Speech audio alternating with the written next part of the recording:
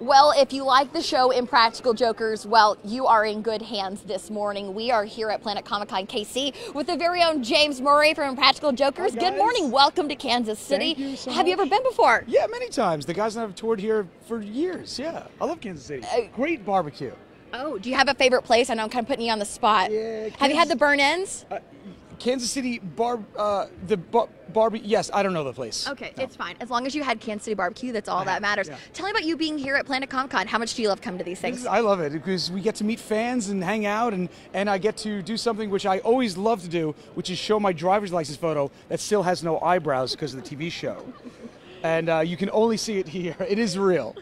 People ask you about your driver's license? Of course, and they asked to see my tattoo, so I have been known to drop my pants to my thigh and show my white, milky white thighs. We love that this morning. Why not on a Saturday morning see that? You guys just finished up season 9. Yeah. Season 10 is going to start soon. When can people watch? What's coming up for season 9? Because I do want to know myself what's going to be coming up. Season 9 premieres June 16th.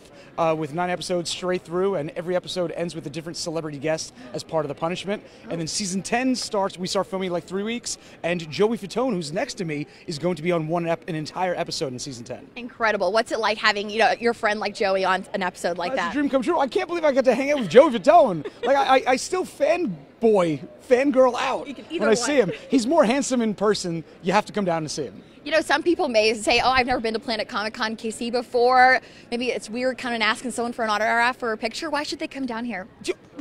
Why not? First of all, it's awesome. You get to see cool things and meet cool people. Most celebrities are great.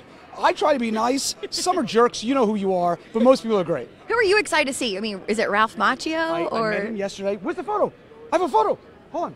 I met him yesterday. I was freaking out when I met him. Have you ever met Ralph Macchio before? Joey Fatone knew him and introduced me, and then we took this photo together, which I'll show you here.